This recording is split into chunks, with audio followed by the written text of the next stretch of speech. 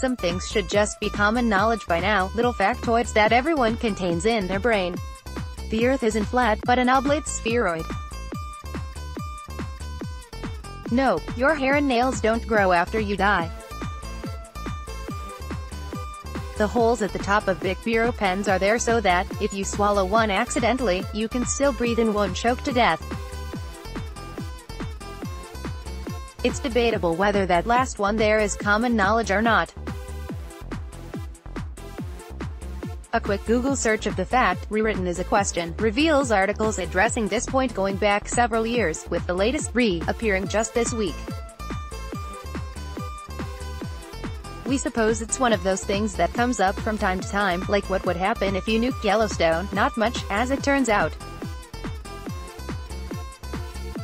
If you jump over to Bic's website, under their FAQs, it quite clearly states, the reason that some Bic pens have a hole in their cap is to prevent the cap from completely obstructing the airway if accidentally inhaled. This is requested by the International Safety Standards ISO 11540, except for in cases where the cap is considered too large to be a choking hazard. That's rather lovely of them. In appreciation of their want to not kill off their more clumsy customers, we thought we'd share a few more random facts about Bic that are probably going to come up in a pub quiz one day. Did you know, for example, that each Bic ballpoint pen can produce at least 2 kilometers, 1.2 miles, of ink before it begins to run out?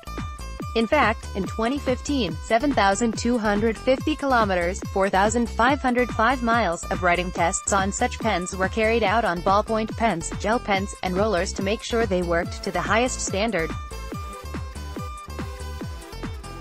That's equivalent to the distance from the Earth's surface all the way down to the very heart of the planet's iron core, and 13.7% of the way back again.